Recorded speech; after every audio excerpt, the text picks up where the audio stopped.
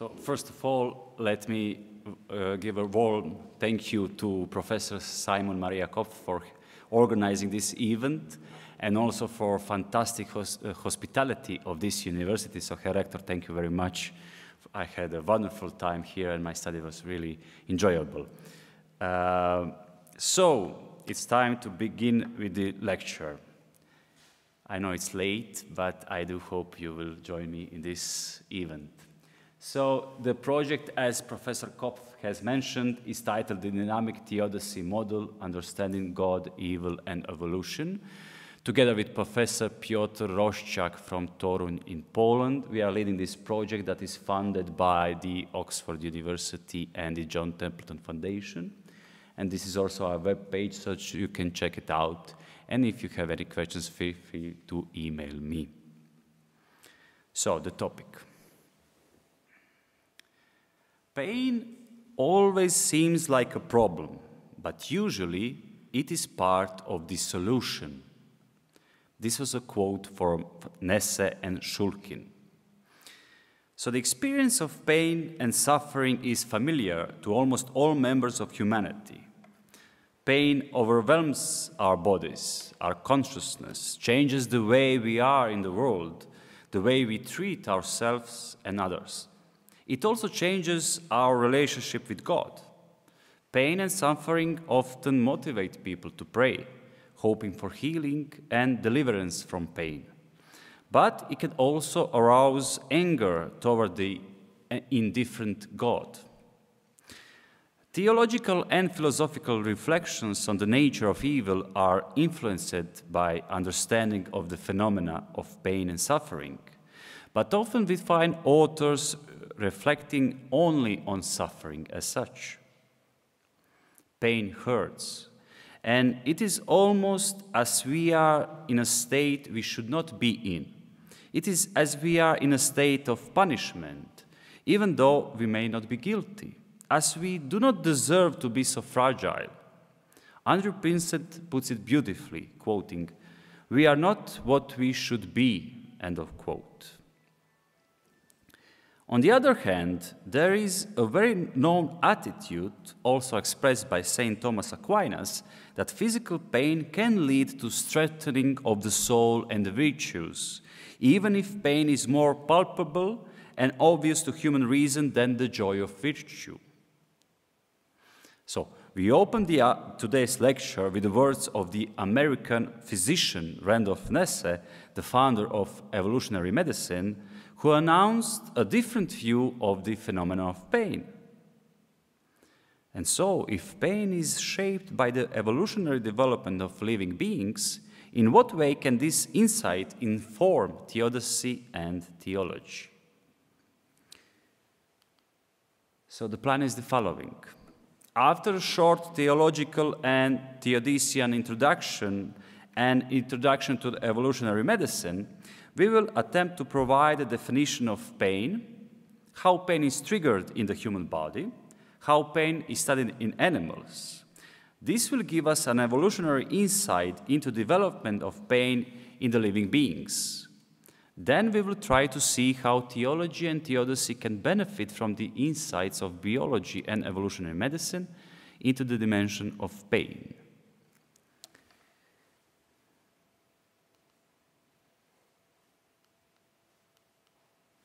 So, step one, a short theological and theodician introduction. This is more of justification of the theme of why I'm doing this theme at all as part of this project. So, the tradition of theological reflection on the human condition, which inevitably includes pain, suffering, and death, abounds with attempts to make sense of these conditions. Together with the degree of suffering and the context of the concrete situation, the severity of pain is the fundamental moment by which we evaluate the gravity of the evil, of the injustice, the crime, the injury that a living being endures. The phenomenon of pain is therefore inseparable from theological and theodician reflections on the human condition, God, and evil.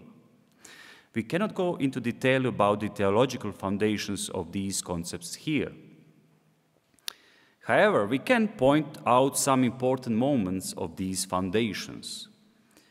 Challenged by human frailty and the inevitability of pain and suffering, Christian theological reflection turns to Jesus, who experienced great physical pain, but also emotional pain, and that on the cross.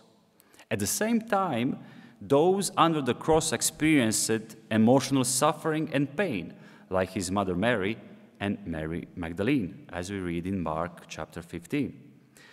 Jesus, we read in John, first chapter, verse 29, we read that Jesus was the Lamb of God who took away the sin of the world through his pain and death.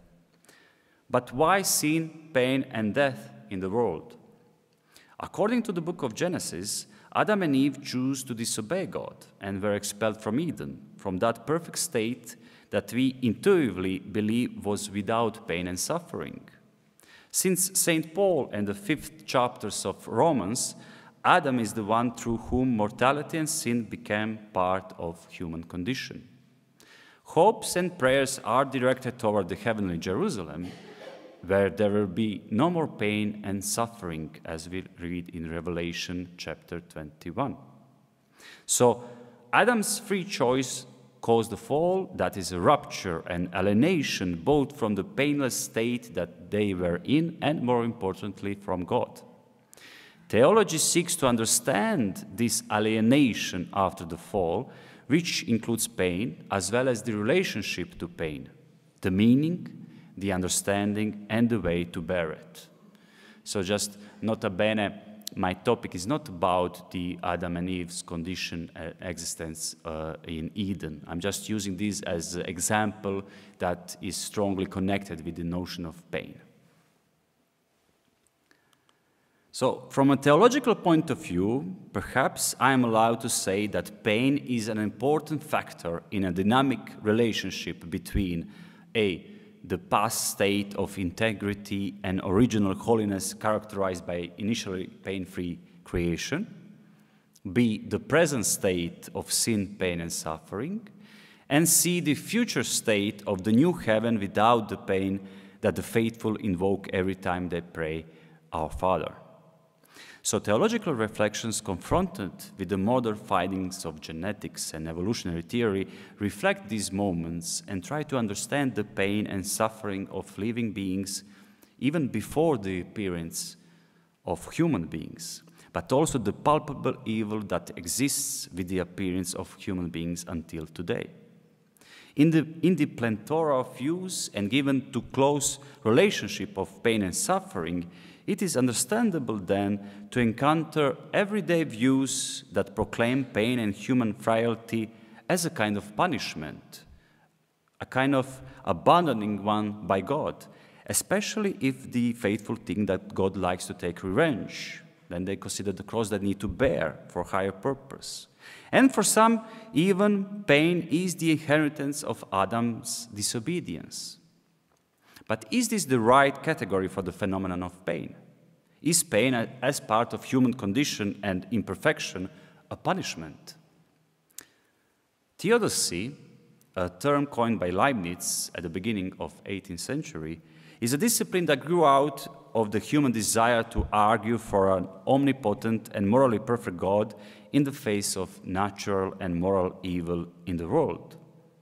The humans and some other animals feel pain, and that is considered prima facie as a bad thing that raises the problem of evil. However, there are cases where enduring pain is voluntary and therefore not bad per se, such as painful training by professional athletes. Eleanor Stump, therefore, points out that, quoting, pain is not necessary for something to be an evil which human beings suffer, end of quote. Therefore, she considers that suffering is the topic we should be studying, not pain as such. Also, another expert in the field of theodicy, such as, for instance, Christopher Southgate, also considers that pain is not a topic for theodicy, but suffering is. So, it seems that the emphasis is on the moment of suffering, while physical pain is primarily placed in the realm of biomedical phenomenon that can be eliminated to some degree. So are we talking about the wrong phenomenon tonight? Perhaps we should be talking about suffering.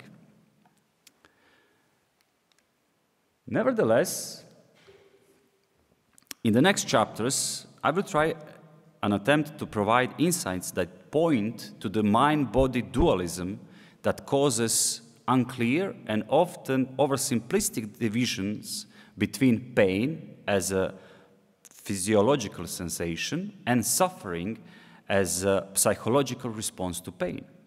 For example, one of these studies that is clearly pointing out that there is no clear divide between the two. This study shows that unwanted breakups with partners cause emotional pain or suffering that activate the same neural architecture as when we feel physical pain, showing just how connected the two phenomena are on biological level. Furthermore, could it be that pain is a fundamental phenomenon of the human condition and a basis for most kinds of suffering experiences? Or are we perhaps dealing with the paradox of inseparability of pain and suffering? Pain is, in most of the cases, the first and immediate sign of possible evil suffered by a living being. Following Levinas, we could say that human face opens the otherwise closed world of others and points to the pain that dominates the organism. Perhaps we could say that without pain there would be no need for theodicy. Pain and suffering are two terms that are often used synonymously in the literature. Their distinction is anything but clear, if possible at all. This lecture is not about distinguishing so much between the pain and suffering, nor is the aim of this paper to dwell deeper into the layering of the phenomena of suffering as such. The goal is a better understanding of the phenomena of pain. Now, given the multidimensional nature of pain, as we will see, we need an interdisciplinary approach for a better understanding of pain in its role in human condition. So in the following chapters and steps, we will shed light on some of the insights from the perspective of biology and evolutionary medicine on the topic of pain, and to consider how these insights can help theodicy and theology. So, evolutionary medicine and pain.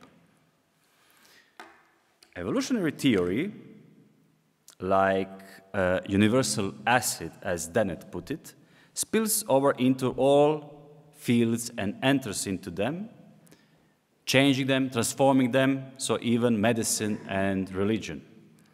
So evolutionary medicine is the field that uses the principles of evolutionary biology to better combat disease.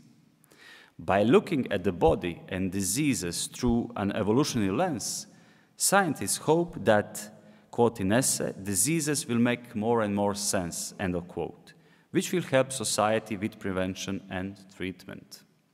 One of the topics in the field of evolutionary medicine is pain, which is viewed in the context of the evolution of life. Building on the biological perspective of pain, researchers are looking at the mechanisms and functions of pain from an evolutionary perspective. This approach leads to the questions such as, how and by what mechanisms the sensation of pain arises in living things? Which species are able to feel pain?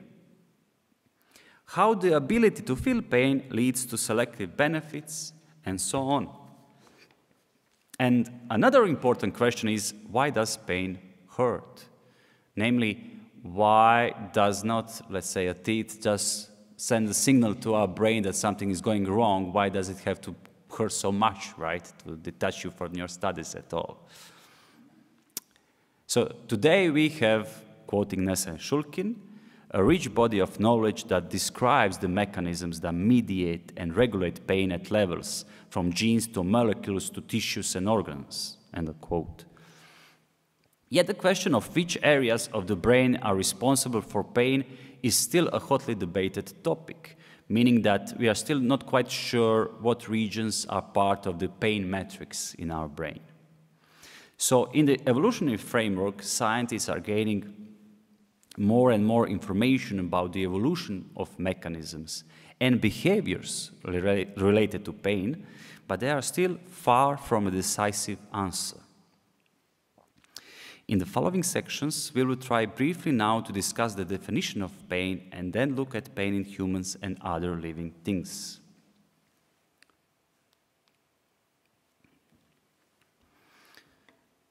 So the definition of pain is an ancient aporia that arose from the ancient Greeks' dualistic view of the human being as a unity consisting of soul and body. Hence, the definition had its many twists and turns between pain as an emotion and pain as a sensation throughout the history of Western thinking. We will now discuss a more recent definition of pain by the International Association for the Study of Pain, which defines pain as an unpleasant sensory and emotional experience associated with or resembling that associated with actual or potential tissue damage, end of quote.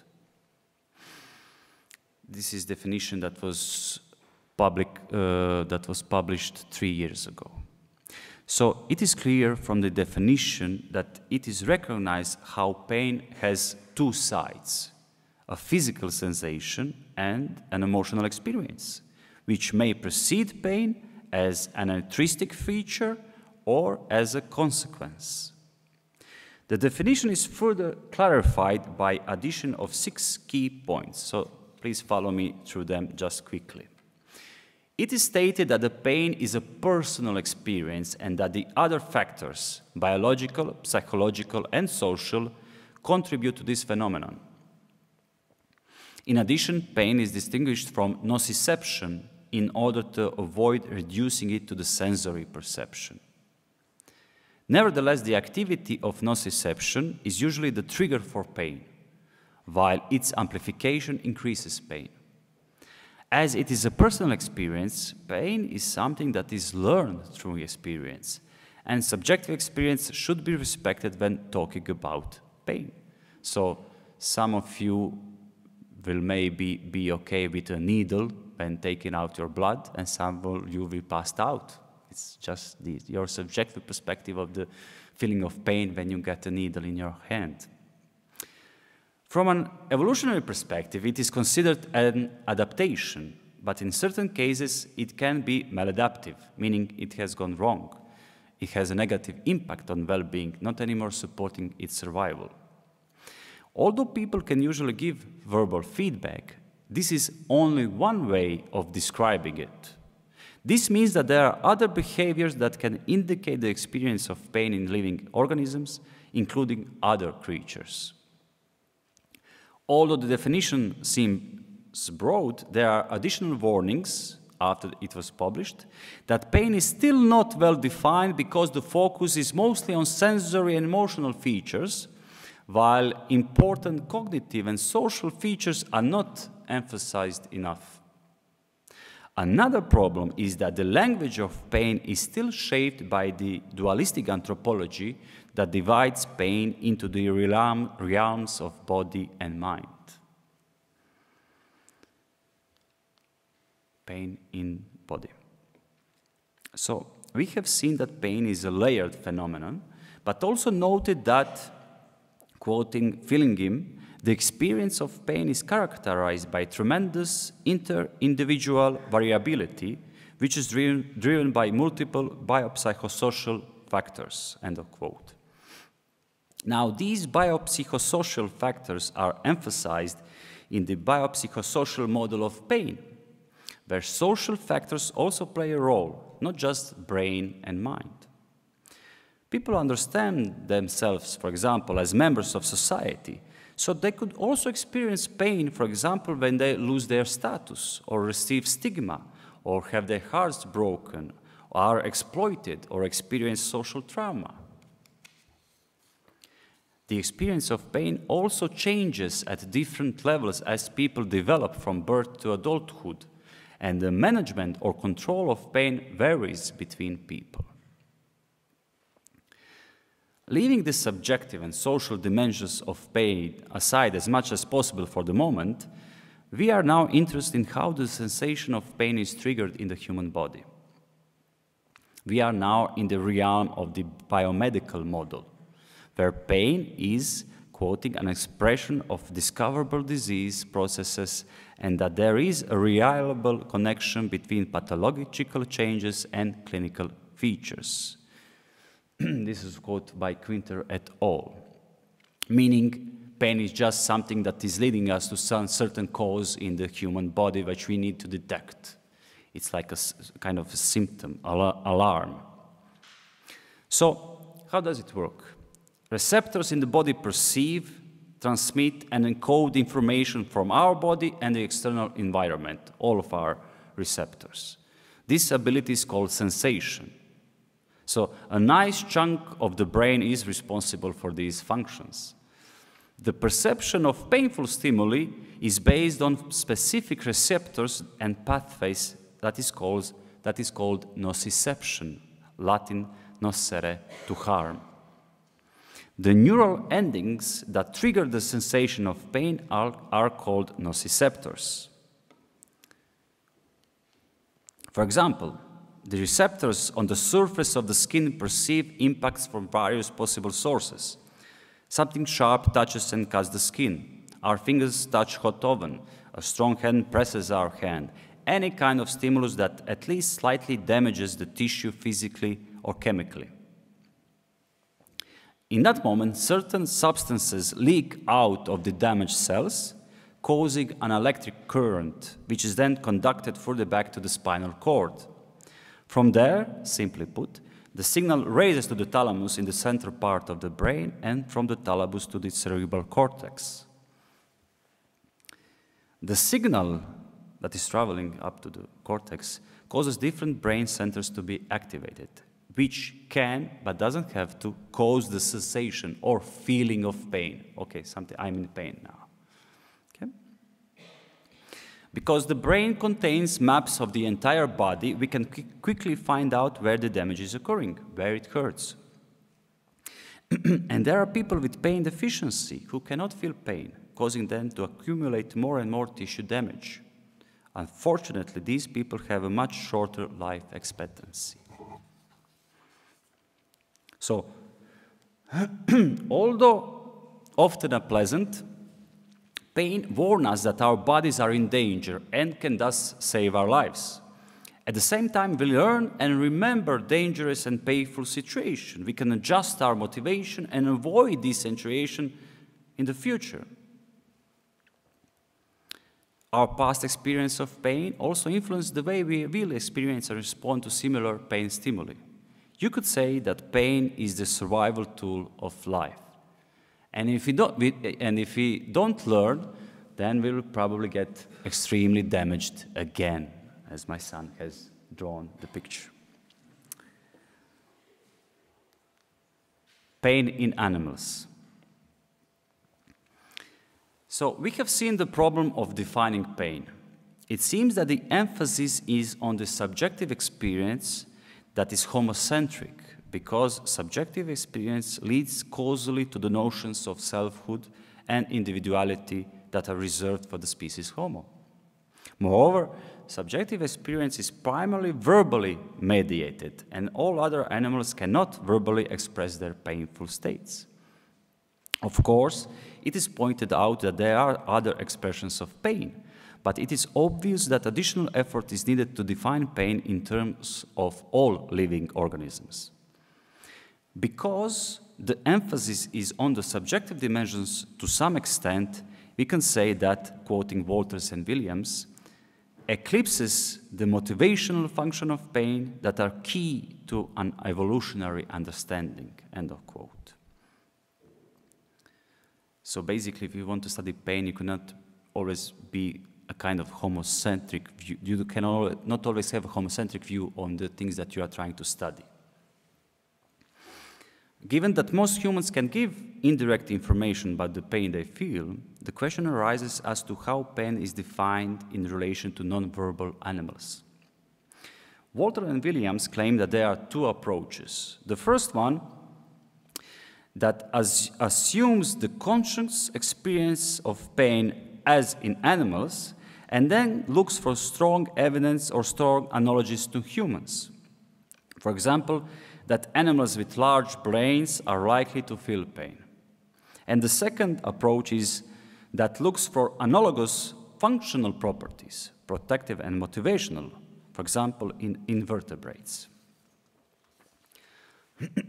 Sorry. So how is pain studied in animals?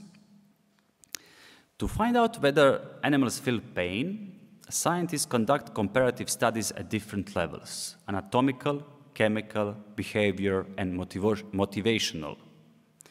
The question of pain in animals is important because it affects how we treat them.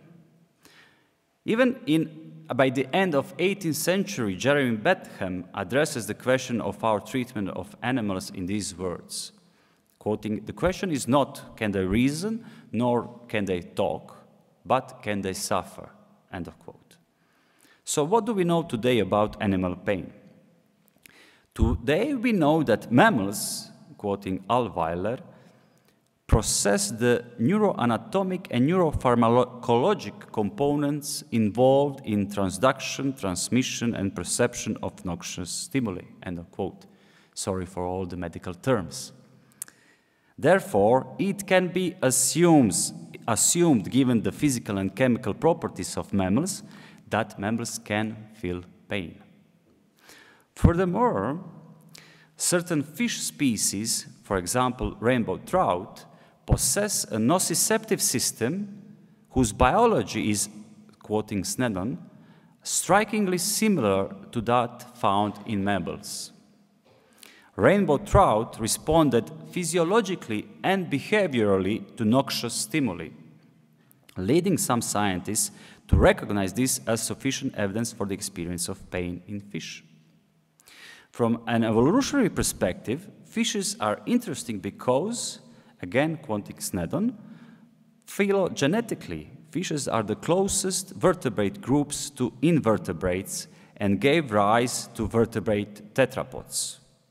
And therefore, studies from this field might discover the extent of evolutionary conservation or differences in the underlying mechanisms through the whole animal behavior responses to pain. End of quote. It will get less and less medical terms as we move on. However, other scientists argue that the condition for feeling pain is phenomenal consciousness. Unlike mammals and birds, fish do not have the neural architecture for phenomenal consciousness and therefore do not feel pain, it is claimed. So to avoid contemporary tendencies to reduce almost all aspects of living beings to the brain, and against the type of the argument, no cortex, no cry, various counter-arguments have been developed, such as multiple realization argument by Michael, which claims that pain might be realized differently in humans and other creatures.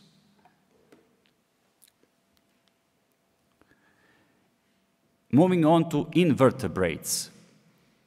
There, the subjective issues are completely set aside and pain is defined on the basis of functional properties.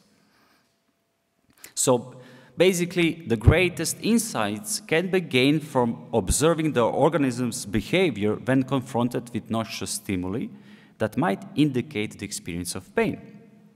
For examples, cephalopods like octopuses, decapods like crabs and lobsters, and insects like Drosophila or fruit fly, bees, and so on. The results of studies conducted with octopuses led to the conclusion that they have sentience, are likely to feel pain, and have the ability to suffer. That's why the law was changed in the UK recently. Also concerning crabs and lobsters, it is found out that they have complex brain, but the presence of nociceptors is still a question to be answered, and that they can detect extreme heat. I don't know if you saw videos of these fishermen boiling live catch they had that morning, and you can see the animals running away, trying to escape, meaning that they do feel pain of boiling water. Concerning insects, well, there are just mixed results at this moment and nothing conclusive.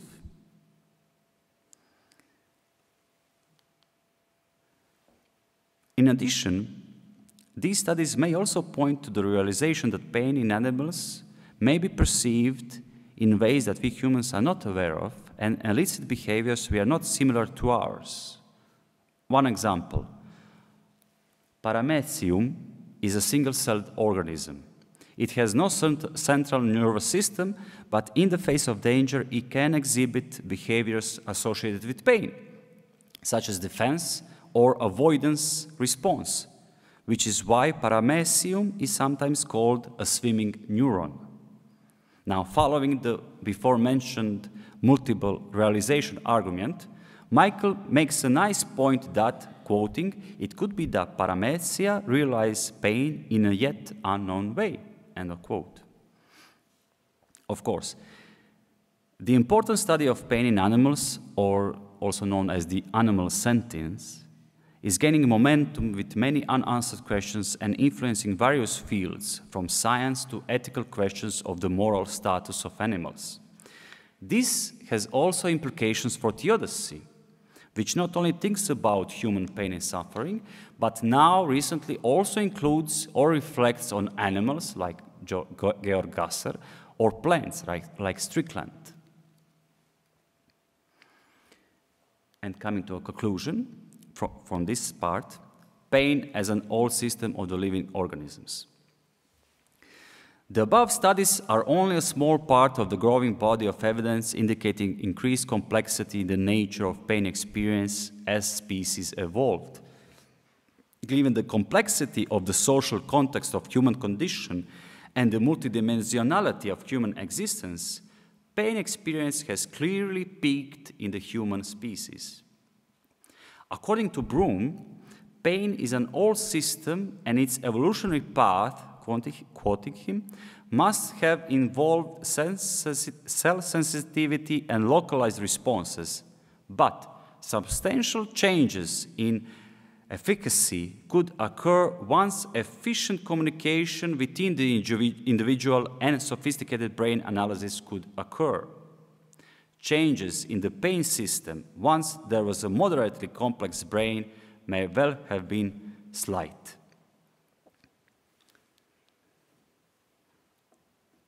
Pain offered several evolutionary advantages. If a particular situation is harmful to the organism, it can action to avoid it, and the organism can learn to avoid future similar situations. The pain system in all vertebrates, which includes humans, has more similarities than differences, but according to Broom, they differ in behavioral responses to pain, which vary adaptively according to the way of life. End of quote. And now we come to the synthesis. Physical pain, theology, and theodicy. So, what can theology and theodicy learn from biological and evolutionary medicine perspective on pain? We had a brief glimpse of the evolutionary part of pain from the single-cell organisms that avoids potentially dangerous substances to the complex human pain system. So humans are not the only ones among living things that feel pain. Pain is evolutionarily older than humans themselves. Pain is an important part of life because it contributes to the survival of living beings. So from this point of view, pain did not come into the world with Adam and Eve, nor is it a consequence of their misbehavior in Eden. Given a lack of expertise, sorry for that, in theological considerations, allow here a simple example of possible integration of the previously stated insights with the thought of Thomas Aquinas. So I emphasize that I'm not developing Aquinas' thought in depth here, but only trying to provide an example. So, according to Thomas Aquinas, Adam's body in Eden, in the state of innocence, was ontologically the same as the body of contemporary humans. The nature of Adam and the nature of contemporary humans are the same. For example, Adam slept in Eden because sleep is a natural need of the body. Now, this raises a question. Was Adam able to feel the pain in Eden? What would happen if God overrode the sensation of pain? The entire human body is in some way sensitive to the noxious stimuli, from the skin to the various brain centers involved. And also, there are numerous cognitive features that kick in, such as cognitive awareness, memory, reflection, and so on when we are experiencing pain. Therefore, perhaps a more likely solution for those thinking about the pain-free state of Eden would be an environmental condition in Eden that posed no risk of major physical injury. According to Professor Piotr Roszczak, Aquinas would also support the idea that the external environment would have caused Adam pain or suffering, would not have caused, Adam pain or suffering. The abolition of nociception and the feeling of pain would affect the functioning and the whole nature of the human body, if we can then call it human at all. Of course, anything is possible to omnipotent God, but why would he create human nature as it is and then suspend it to such a great extent? One could argue that God could suspend the sensation of pain, but that at the same time he could not also suspend nociception. This would again mean the suspension of, for example, mainly brain structures, which could lead to collateral damage, since the same brain areas perform different tasks and functions. Therefore, it might be more reasonable to follow Aquinas and consider Adam and Eve to be of the same nature as us, while the environment in Eden poses no threat to their bodily integrity and saves them from the feeling of pain that might diminish the joy and love caused by the presence of God. If we now turn to our present state, we can ask the questions. Can the groaning of the whole creation in pains, as we read in Romans chapter 8, verse 22, be seen as a punishment for sin or in the category of natural evil? I believe not entirely, for we have seen that pain is part of the solution of living things, an evolutionary adaptation in an attempt to survive and secure the next generation. Physical pain as such has nothing glorious or tragic about it, and therefore cannot be placed under the concept of natural evil, as if we would say that our vestibular senses are part of natural evil. We could say that pain has value from a biological point of view. It has a positive value because it is necessary for survival. On the other hand, it has a negative value when it has a negative impact on body or social and psychological well-being, for example, in chronic pain. So pain is not just a matter of sensation. It is a biological, psychological, and socially conditioned phenomenon. The attempts to make a clear-cut line in Theodicy between physical pain and suffering owes its origins to the Greek dualism understanding of human nature, of humans as entity of two substances, of body and soul. It is still a feature of reflection in the field of Theodicy that avoids speaking of pain as a fundamental topic of Theodicy, as if it is downplayed because it is only a bodily reaction. Given the hard job and the fragility of the Theodicy, and especially given its evolutionary recent twists or its reflections on animal and plant suffering, a Theodicy that would take into account the pain in its full scope will surely be able to offer a better answer to the question of pain, suffering, and evil that accompany life from the beginnings. And a conclusion. Although the absence of pain is by no means the main goal of life after death, we believe that thanks to the evolutionary perspective of pain, we can better understand the intuitive longing of humanity and its hope for the final state when God will wipe all tears from our eyes. A pain-free state after death stands in supreme contrast to all the frictions of life that tries to avoid situations that cause pain. from single-cell organisms to humans. Thank you for your time.